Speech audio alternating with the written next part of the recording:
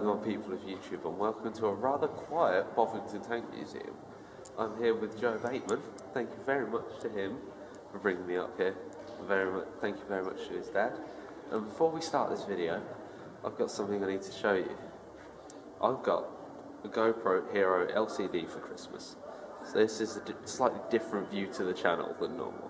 I'm looking forward to creating lots of awesome content with this and the suction cups and everything, and I hope you enjoy it. So yeah, let's get into this vlog. Bruh, look at this dude, look at his hair. So I really fucked up. I left my wireless on my GoPro, so it's now dead. But that is the only existing male Mark I tank left in the world. You'll be doing this all day.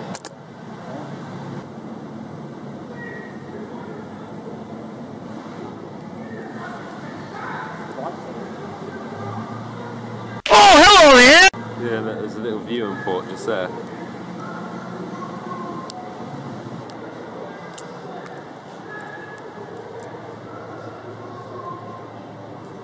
You can see the engine in there. See the same crowd.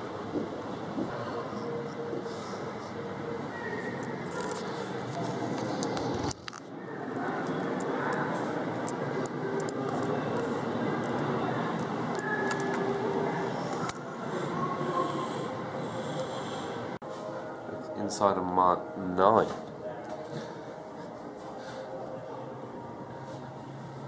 Can't see it.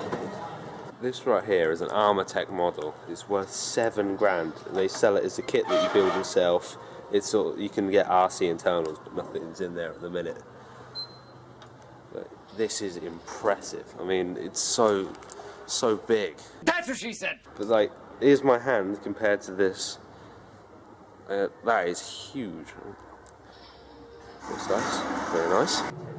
They're assembling this little exhibition called Tiger Alley, where they've got all the variants of the Tiger. So it's Tiger 1, freshly imported Ferdinand.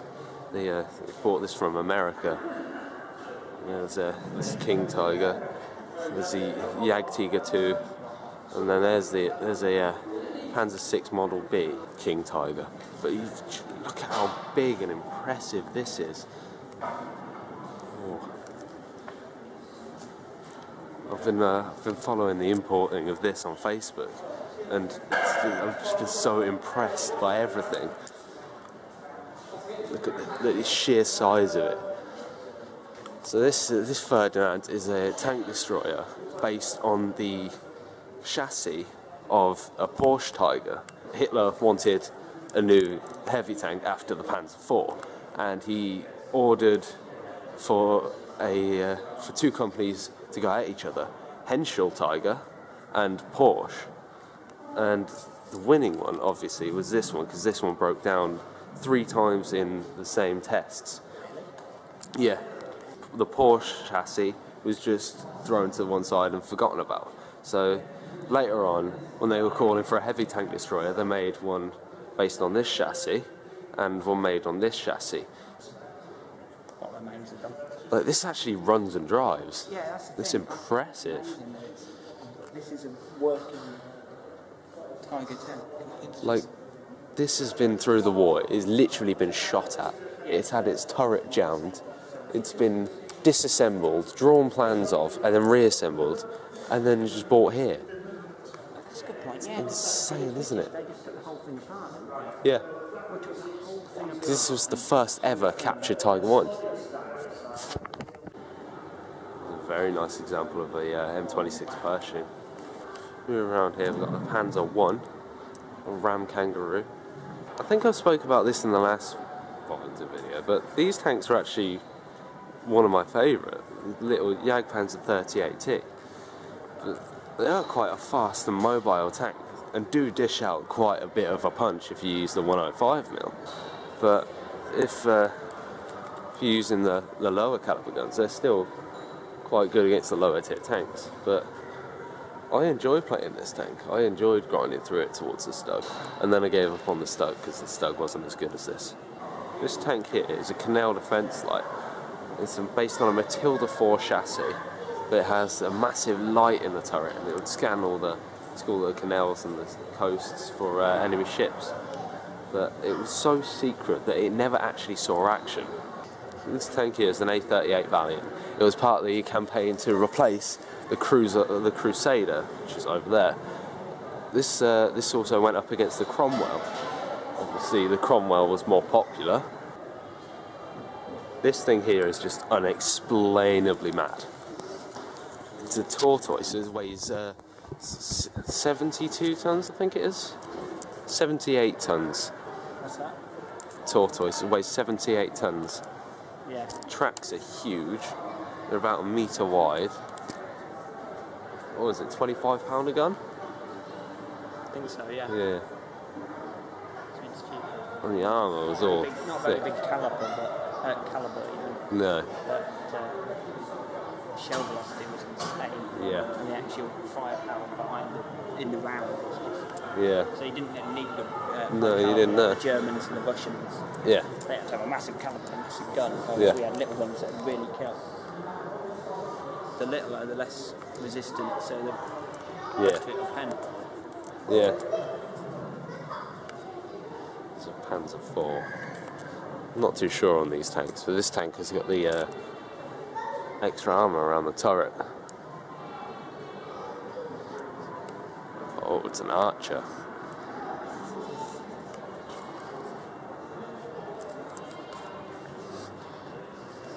See, this is what the museums mainly consist of. Just walking around aimlessly, pointing cameras at things. There's the guy. This interior is pretty intact, to be honest. I'm not a massive fan of these tanks, to be honest, but I can see other people liking them. That one in the corner is a TOG 2. It weighs 80 tons, the heaviest tank in the museum, told you that before. This is a Khaled, DJ Khaled. It's a Chieftain, which is what this is, but it's got a better engine, it's upgraded and everything. So we've got a Sultan, FE301 I think it is, I don't know. And then we have Challenger 1, Chieftain and the Conqueror.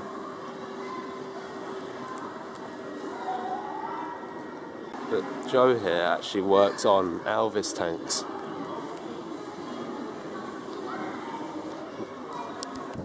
And then the Scorpion in the corner here, he knows a lot about these tanks actually. Since the last time I visited the museum, I picked myself up one of these, a Comet. It's a tank after the Cromwell, which is my favourite tank. But, as of recently, I've fully upgraded it, and I really like it. This is a Centurion 1, this is the tank after the Comet, this is a Tier 8, and then it goes Centurion 7-1, then Centurion AX. Previously, in a few updates ago, it was Centurion 7-1, then FV4202P. That has been moved down to Tier 8 Premium. And all people that had an FV4202 kept their premium tank, were given the premium variant, and given a Centurion Action X. I find this a pretty impressive tank as well. It's a Black Prince. It was the follow-on to the Churchill Mark 7. It's just bigger, heavier, more armour, bigger gun. This tank behind me is the Stridsvagn 103. New Swedish tank destroyer. It's got hydropneumatic suspension, which means that the whole tank is tilted up and down like that by hydraulics. Because this gun in the front, the 105mm main armament, is completely fixed in place. The traverse is done by the tracks, and the elevation and depression is done by the suspension. This is currently what I'm working to on World of Tanks. I'm at Tier 5 at the minute. Look how angled the armour is. It's literally a cheese wedge. So we've started to get a bit busier now. We're just making our way down the Centurion production line. This tank is amazing. It looks so good, performs really well. I think it's a worthy successor for the Comet.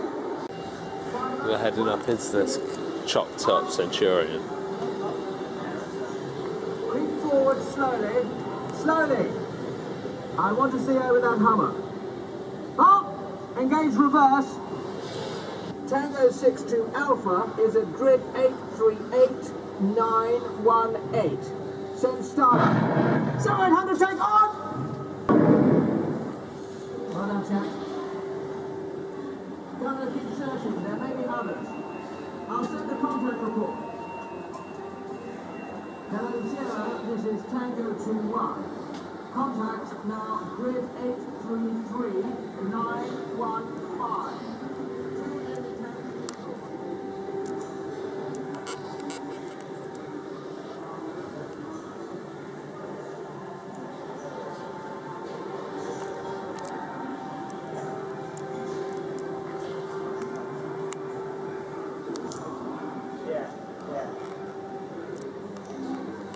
Tango 2-1, this is 0. Tango 62 Alpha is moving out now. Out. Action!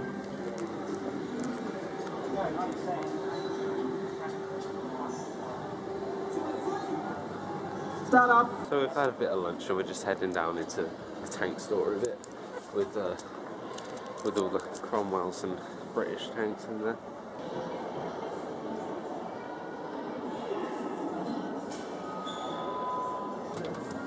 On our way up to the top of the T-34. What?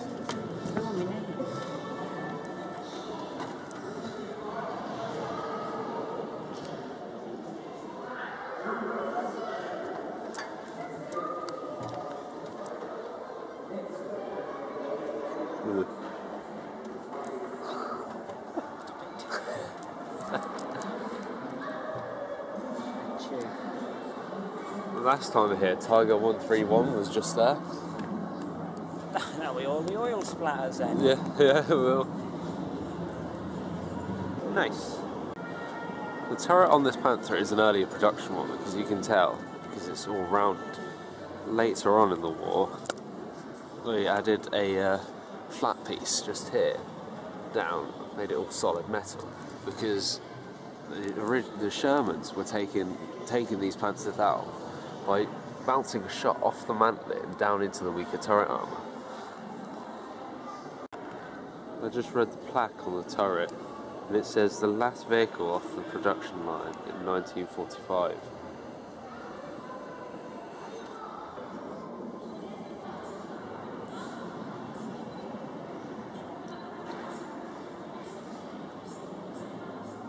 It's a Centurion, not sure what mark it is, I think it's a 3? Is it a 3? I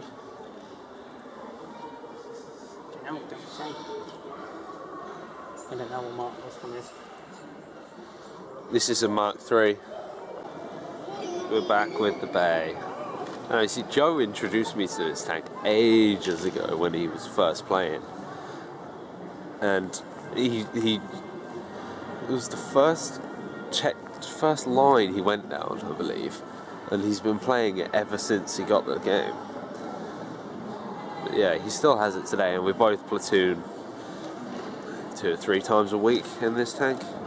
I'm absolutely awful in this tank, but I enjoy it. If you check out my statistics on wargaming, it'll be something like 46% win rate, which is awful.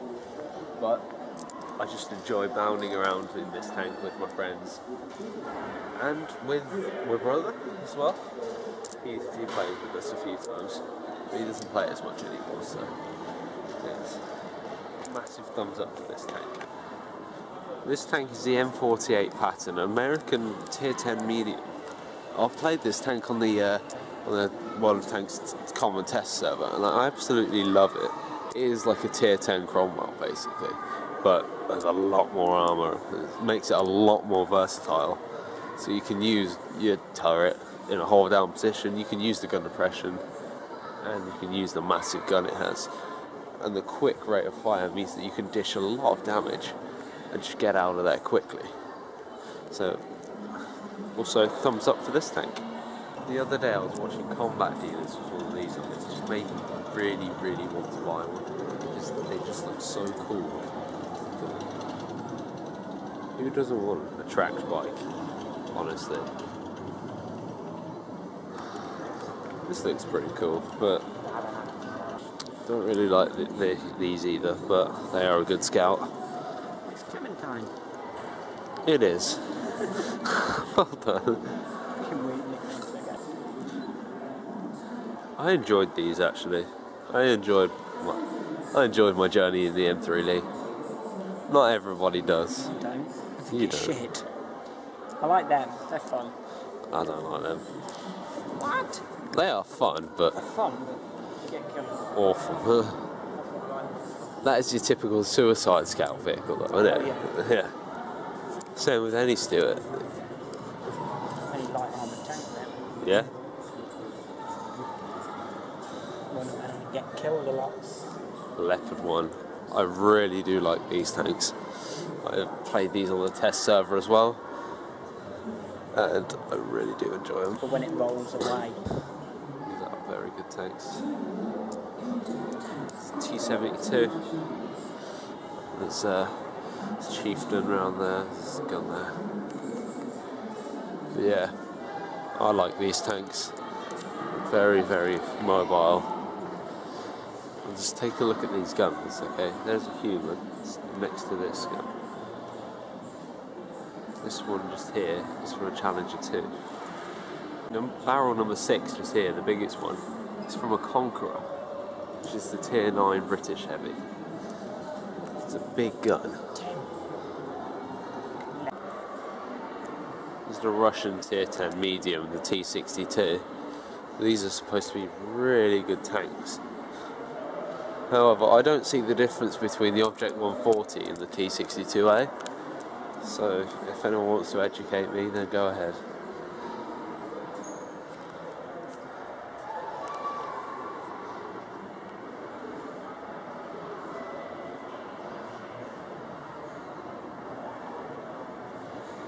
Plated Challenger 1 model. Present. Gold one. Gold Challenger 2. Out 1. Eh? Gold Challenger 1. Is it? Yeah. Whose was that then? Where's that come from? I don't know. If you fall, I'm falling too. If you call, I'm calling too. What you want, I wanna do. Okay. I've stolen all the tanks, the cheeky bastards. Come on, mate.